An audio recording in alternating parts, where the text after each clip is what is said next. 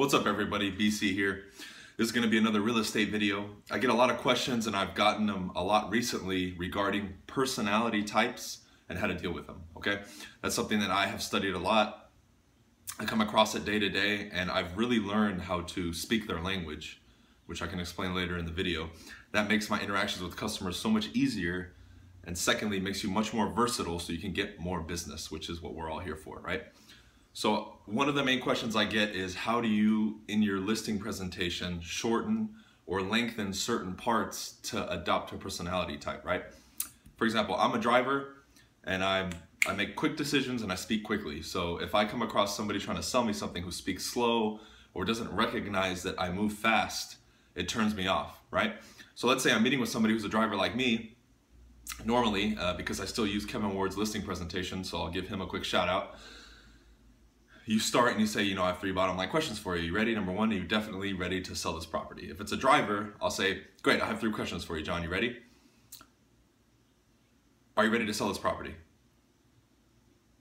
Now, what I did was I trimmed a few words off of it, but I'm still saying the same thing, right?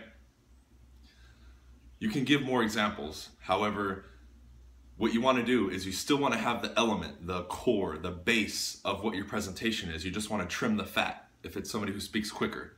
If not, you're going to start hearing things like, get to the point, hurry up, you're moving too slow for me, man, right?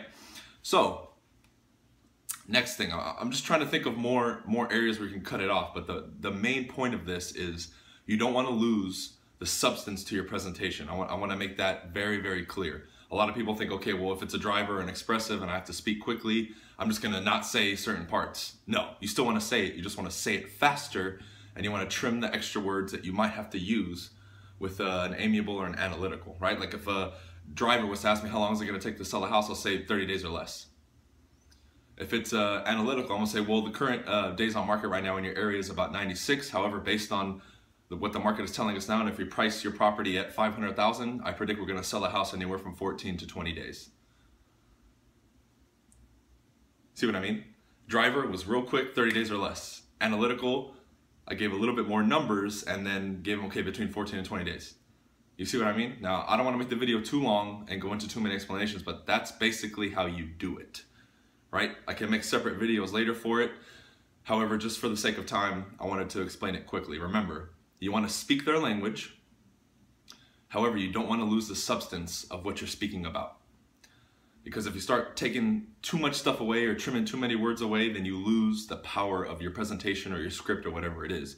You just have to make small, minor tweaks and changes here and there to adopt to that person. Okay? That's it for this video, guys. Like, share, comment, and subscribe to my channel if you haven't already. Share this with somebody who you know needs to hear this. Okay? See you guys on the next one.